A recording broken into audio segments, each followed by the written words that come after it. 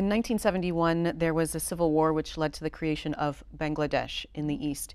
What impact did that have? It had a huge impact because it further diluted. East Pakistan, as it was known then, which became Bangladesh, had a very large Hindu population.